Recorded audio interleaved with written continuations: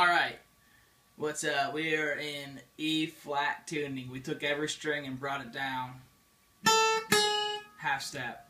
So it should be, there's our E, but here's our E flat. That's standard tuning. This is where we're at. So E flat, A flat, D flat, G flat, B flat, E flat. Just move everything down a half step. And we can now play Nobody Loved by Tori Kelly. The song is in E. It's in E flat actually, but relatively it's just in the key of E. And for the most part, the four chords we're going to be working with are standard E, like an open E shape, an A, which is going to be first level major bar chord up on the 5th fret. So we're taking that E shape, sliding it up, pointer finger on the 5th fret. We can choose to play it barring over, or if you want to get cute with it, leave those top 2 strings open.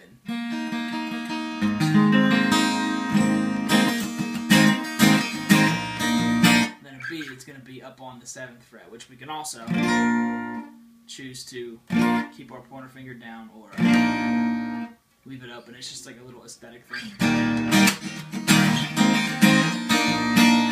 And then instead of playing a C sharp minor up here like we normally would, we're going to play it. This is like the Tori Kelly signature style of chord. The 1, the 3, and the 4. You can take, using this simple form, we can make 7th chords, major 7 chords, or minor 7 chords. And she plays entire songs. Like using just that. I mean, it sounds better than that when she does it, but I was just goofing around. But yeah, she plays, this is a C sharp minor 7th on the 9th fret. And I believe she's only playing over 3 strings, where if you use your pointer finger, you can squeeze your pinky in there.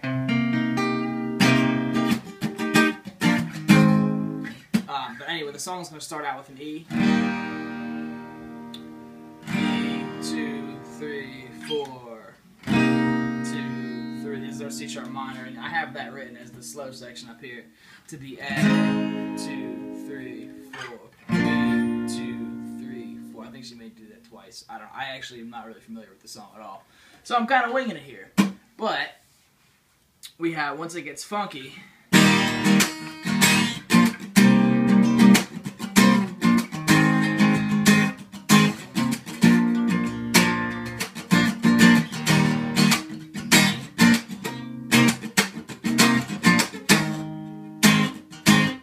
then she goes down to that. It's like the major form on the 4th fret instead of the 5th fret. But what's happening here, we have an E, and then the first weird change is E, B, C sharp minor. Dun, dun, dun. C sharp minor, B, A is the second one, and then A, C, B. There's your rhythm. E.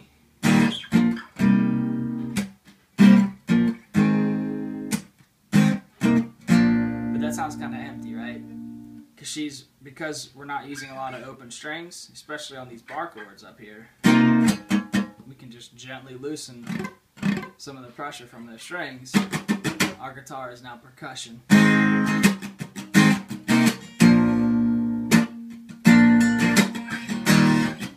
And once we play that E, we do have open strings, so if you want to, like, I just kind of have to cover it over so I can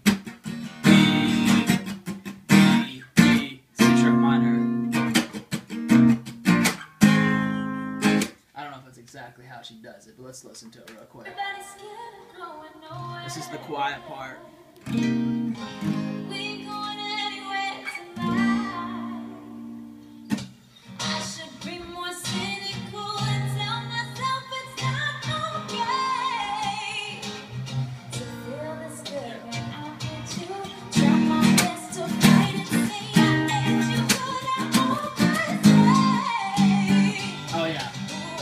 At that point in the verse, she's going down to.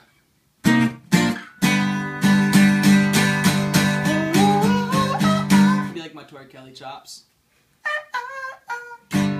This goes down to the 4th fret instead of the 5th fret the second time through that funky part. And then I think she goes to her chorus here.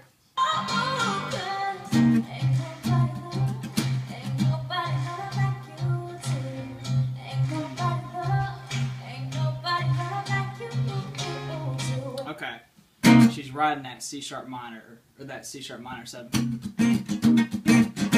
1, 2, 3, 4, 5, 1. Or she's bringing it down. Yeah, I lost it. I'm listening to it again. Sorry.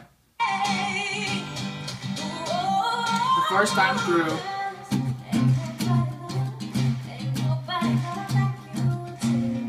Yeah. She's gonna move up to the 10th fret.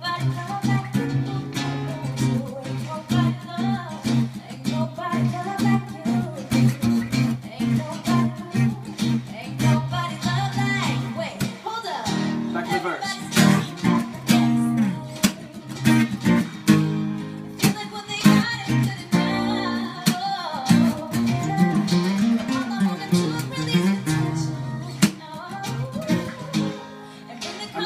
That verse part enough or alone will probably be enough to keep you busy for a whole week, but just like fiddling around and using rhythm well in that chorus. 1, 2, 3, 4, 5. That's her rhythms, and everything else is muted. But notice your hand is moving constantly, so it's 1, 2, 3, 4, 5. 1, 2, 3.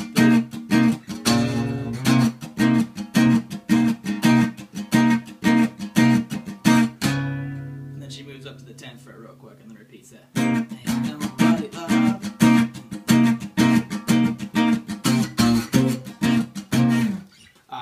So I mean, yeah, once again, slowly, we have that. We're muting the 2nd string, the 5th, and the 6th string. We're just playing 1, 3, 4. 1, 2, 3, 4, 5. But I'm not going. My hand stays moving.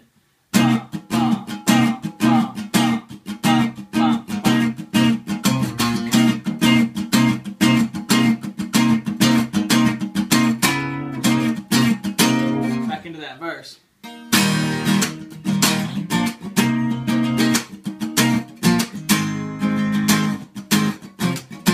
I keep screwing that chord up.